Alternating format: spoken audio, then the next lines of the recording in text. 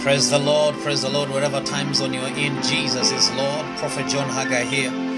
We continue further with our 14 days of prophetic recovery, and we are dealing with the mystery of honor and dishonor. What honor does and what dishonor does to an individual, even in the body of Christ, who are looking forward to God interrupting their lives with a blessing or dealing with the issues in their lives. One of the key fundamental things that I've learned and I've been taught is honor. The price of dishonor is too much to bear and to pay. You can ask Hophni and Phinehas, the two sons of Eli. Eli himself, the priest, paid the highest price. The next character in the line of dishonor or paying the price for that is Saul, King Saul. And so arise to your rest and be blessed by our praise as we glory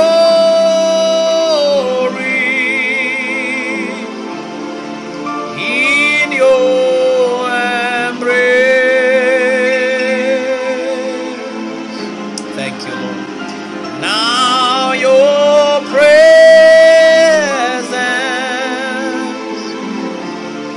now fills this place. Father, we thank you for this session, oh God. Meet us at the point of our need, correct, mold, shape us, oh God, in the name of the Lord. We decree liberty, we decree freedom, we speak ears that can hear, eyes that can see, heart that can perceive the matters in the King's business. Father, we ask that we will not be at ease in Zion. The Holy Ghost will help us to shape our minds and our mindset. Let the entrance of thy word bring light and understanding to the simple today. In the name of the Lord Jesus. Amen and amen. Amen. Rejected on the account of dishonor. Rejected on the account of dishonor. Now the sons of Eli, 1 Samuel chapter 2.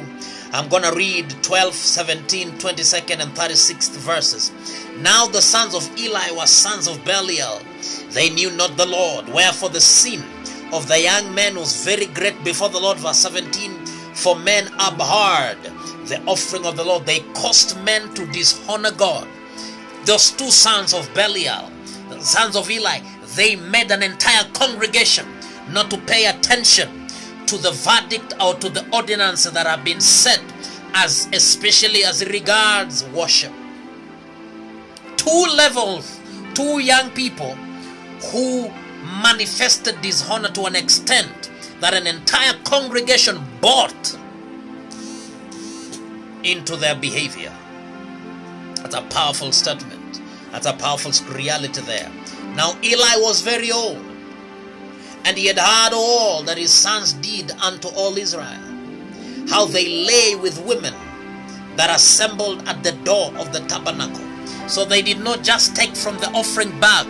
They did not just break protocols in the kingdom. They did not just dishonor priesthood. They did not just, go against ordinances as it regards worship and as it regards conduct. They went ahead and picked on women that assembled at the door of the tabernacle of the congregation.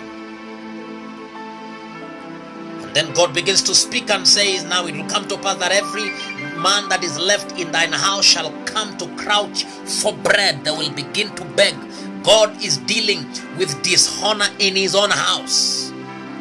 And he says, of Eli, you and your house, you're going to be beggars when I begin to bring the wealth which I will bring into the house of Israel. There shall not be an old man in your house to enjoy the wealth. They will die young, they will not see the wealth. It's the price of dishonor. And so they were rejected by the account, on the account of dishonor. 1 Samuel 2 and 30, wherefore the Lord God of Israel saith, indeed I said, you and your house, you should walk before me forever, but now I decree now, be it far from me, because those who honor me, I shall honor. That is by recap the scriptures we've been dealing with.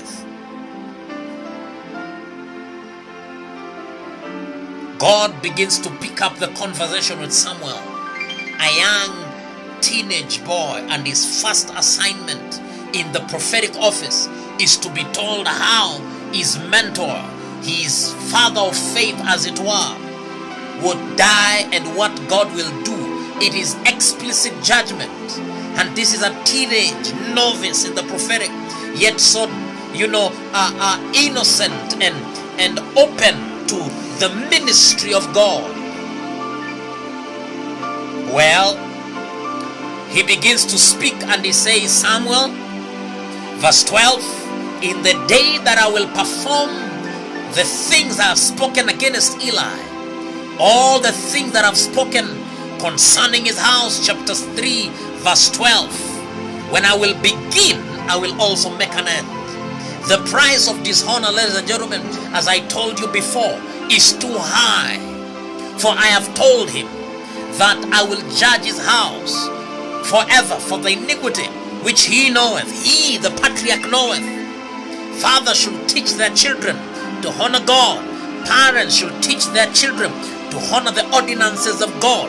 They cannot just come around the presence of God and make a mockery of church, and make a mockery of service, and make a mockery of things that are in awe in God, because the judgment is too harsh.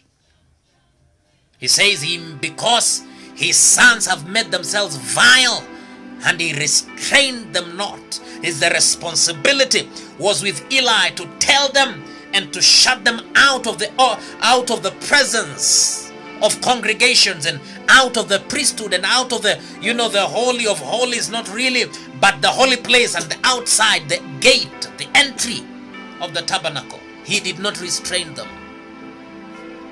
So therefore I have sworn unto the house of Eli that the iniquity of Eli's house shall not be purged, not with sacrifice, not with an offering. In other words, when God begins to judge dishonor, and that is where I am in now, when God judges dishonor, not a sacrifice, not an offering. We are in a generation that think they can buy their way into an anointing by an offering, buy their way into a dimension by a seed. That can happen. Impartation is possible. It has been done. It is biblical. It is true. But you cannot buy into an office and into an anointing, into a dimension when you are living in dishonor, when you have shown dishonor, because the scripture declared there, your level of dishonor cannot be purged, not with sacrifice, not with an offering. It is high price. Listen, when someone shows dishonor, say to the office of the president, you can be able to see how they get handled, or malhandled for that matter, in jurisdictions different from Kenya, different from the United States. You might have the freedom of choice, I mean the freedom of speech, and speak but there are certain levels when you get to, you will not be arrested. You will be malhandled when you're getting arrested. You will be taken maybe to the deepest, darkest, 1 cubit measurement of a room, and be taken there for days, paying the price of dishonor. There's a bunch of men and women should be in the book of Matthew, and Jesus came to his own city, and the scripture declared they showed him dishonor, so he did not do mighty works there, because Matthew 13:54 and 58. And when he come to his own city, or to his own country, he taught them in their synagogue, insomuch that they were astonished and said, whence has this man this wisdom and these mighty works? Is this not a carpenter's son? Dishonor, number one, goes into the place of identity, because they can't identify with the level of excellence and results and power and the dynamic that God has relayed on your life. The number one thing is to discredit whence you came from.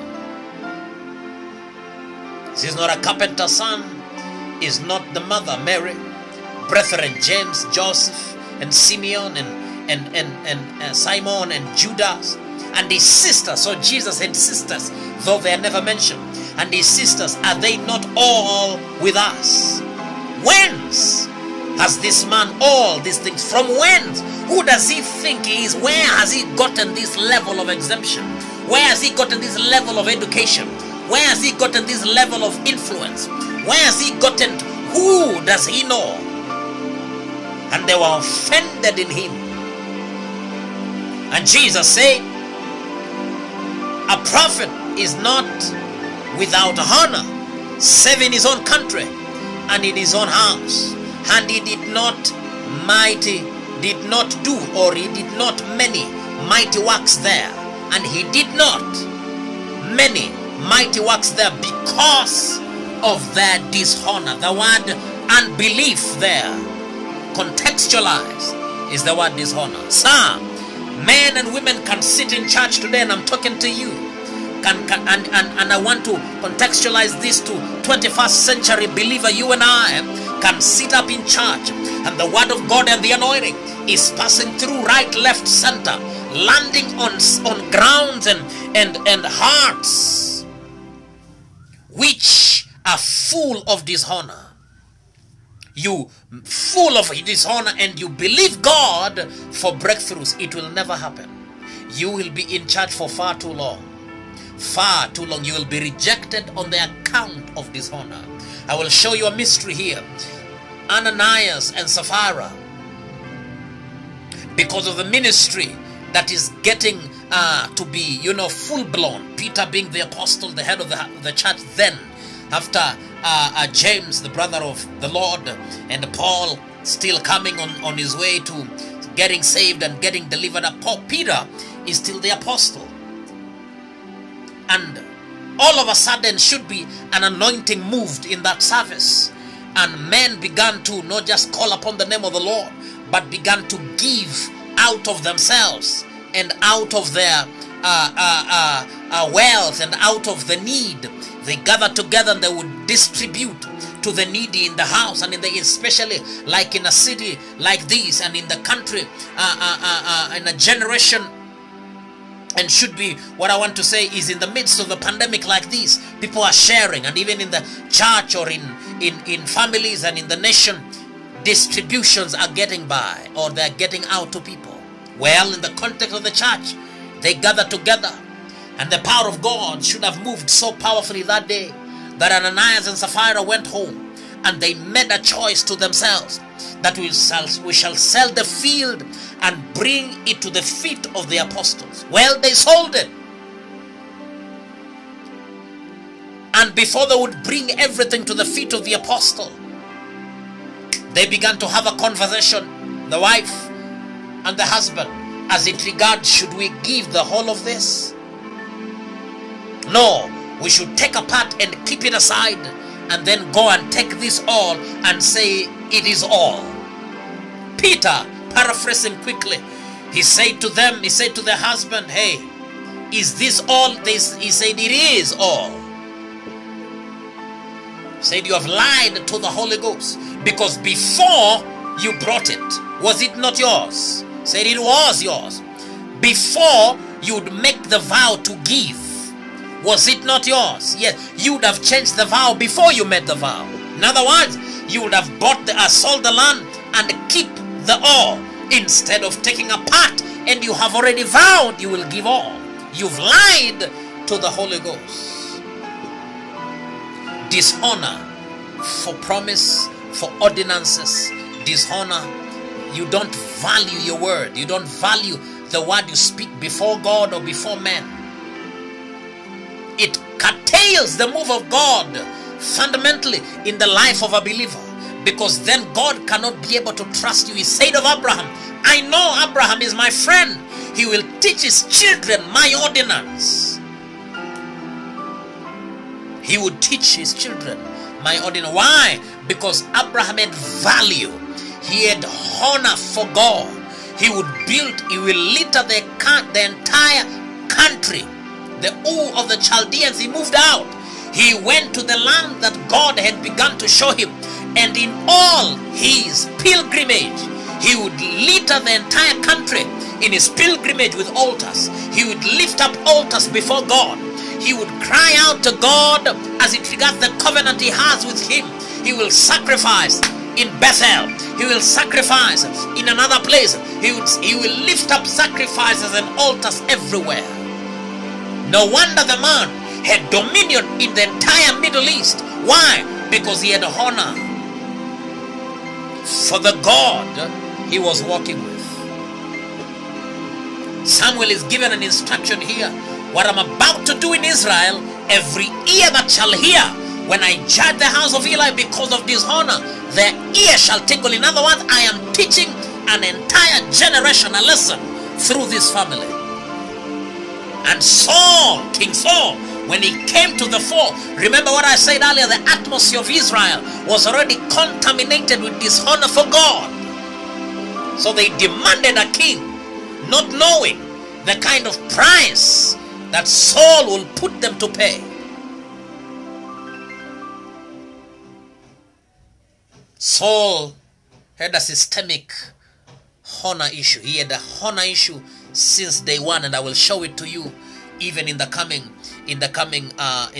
series, or in the coming episode. Hear me. As it regards the body of Christ, the scripture which I read to you before, 1 Samuel chapter 2 and verse 30. Part B says, I will honor they that honor me, and those who despise me I shall lightly esteem. There are many people filled with the Holy Spirit, yes, going to heaven, yes, but they are lightly esteemed in life, have no result whatsoever. If you track in their life carefully, you would find in one way or another they showed dishonor to a man of God, to a woman of God, to an ordinance of God, to a law of God. They showed dishonor to their parents, to someone higher than them. And I have already given you the definition of what honor is. Hear me. The price of dishonor is too high. You cannot afford it. You'd rather operate in the spirit of honor. You would rather, if you want to recover all, even in the midst of this pandemic, with all economic meltdown and projections from all sorts of quarters, if you want God to come into town and begin to put you in Goshen, in the midst of, show honor, sir. Show honor, ma'am. And you begin by showing honor to God. Honor God with your life. Honor God with your substance. There are no stingy people like believers, like Christians. Stingy, blessed of God, can't give nothing. They think the church needs to beg for them and actually come to the place of convincing them why they should give, why they should honor God with their substance, and faithful in their tithing, and faithful with their vows, and they can't be able to understand that that is the key to opening up wealth, and that is the key to bringing them to a Rehoboth, to a large place. That is the key. Become stingy. You have no honor for God or for the things of God. And then there is another bunch that can give their way to dishonor. They don't care about really giving. They will give, but they will never attend to the matters of the heartbeat of God. So they buy their way out of church, buy their way out of ministry, buy their way out of salvation, buy their way out of many other things. Your mama wants to see you, you send money. No, he didn't want the money. She didn't want the money. She wants to see you. Your daddy calls, he wants to talk to you. He didn't say send M-Pesa. You did the right thing, but at the wrong time. Context of honor. There are levels of honor and hierarchies of individuals and entities by rank. You need to show honor to them. And God has placed systems that need to be honored in the land, such that you don't have to pray a prayer for God to answer. You will honor a system that he has put in place, and that system will answer your prayer. Abraham is not a personality. He's not a human being. Abraham represents a system. And that is why for every person born again, the scripture declared, now that we are heirs together with Christ, we are not just born again, but we are co-heirs together with him. Why? because of Abraham our father. Yes. He is a system.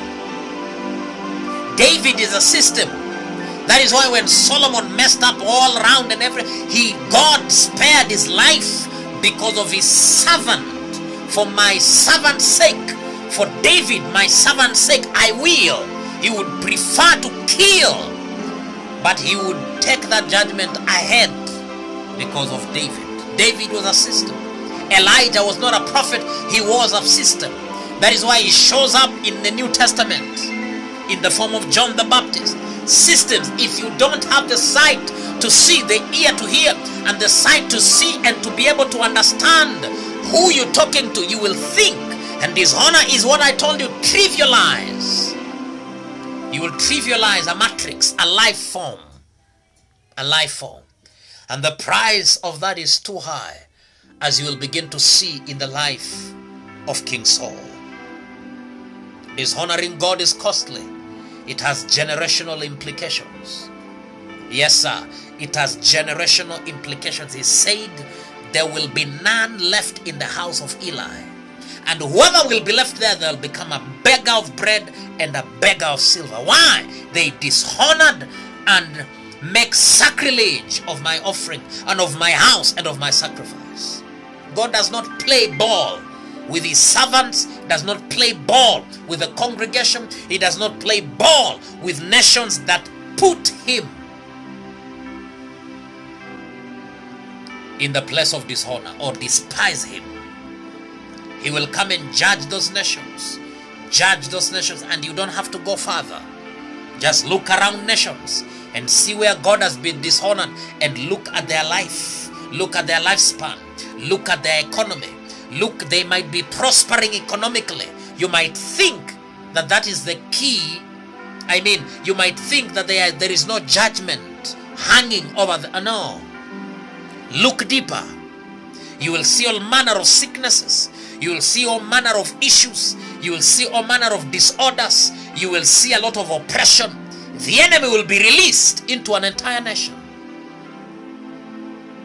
Dishonor will trigger disobedience. Disobedience will trigger rebellion. Rebellion will trigger self-will. And eventually self-will will trigger destruction. Don't be in the place of dishonor. Show honor to every life form, from your parents to the law of the land, to spiritual laws, to the kingdom of God. And that is where a lot of this, my generation, does not know how to show honor for the office and for men and women of God. We think we are equal. We can jest, we can gist, we can put them in jest, we can call them name, plaster their names on social media, mock them, do all manner of things. Dishonor.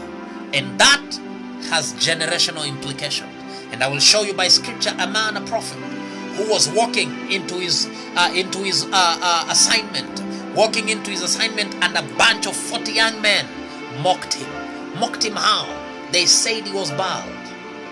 They mocked the oil. They mocked the government. They mocked the headship. They did not know. They would have talked about the feet maybe. Maybe hands, but not the oil. Not the head, because the head is anointed. My head shall be anointed with fresh oil, and my cup shall run over. They mocked his head. The hair or the lack of it represents the glory of God. Its headship represents where the anointing lands. It represents government, the head of the house, the head of state, the head of something, the head of parastatal, the head of the company, CEO, and some. The head. When you mock the head, you go. He cast them in the name of the Lord, and a bear came out of nowhere and mauled 40 young men instantly, and he went his way. The price of dishonor, sir, is to be cut short instantly. You could be living, and I will show you other characters in the Bible, living, but tick-tock, tick-tock.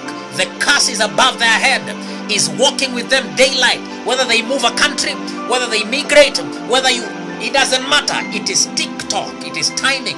And it will hit you when you are not just most vulnerable, but when you are at the peak, at the height of getting a breakthrough, at the height of getting to be married, at the height of getting children, at the height of being the CEO, at the height of making money, at the height of influence. Bam! Judgment picks you up.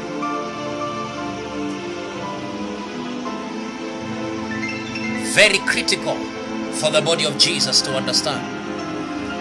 For you to recover and to get to the place of recovery, for you to long, for you to get to the place of dominion, even in the midst of this pandemic.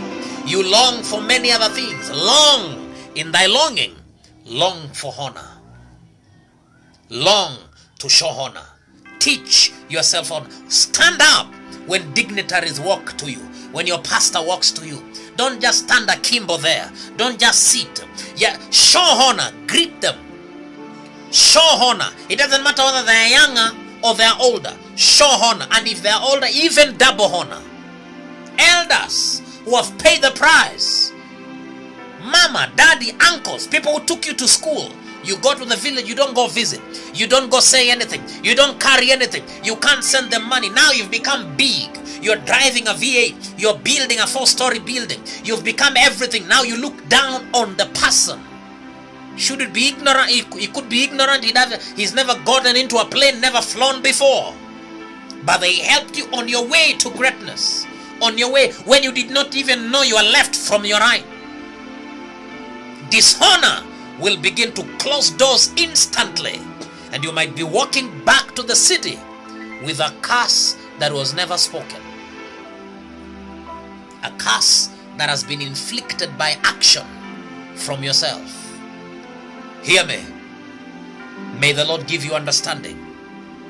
This is the part 2 of dishonor. We are going to the part 3, and we are going to deal with King Saul, rejected on the account of dishonor. Father, I decree and declare in the name of the Lord, release the spirit of honor over our lives, over my life, over the lives of the people who are watching this tonight, this afternoon and this morning. May we honor God and the ordinances that you've placed in our lives, the government that you've placed upon our shoulders.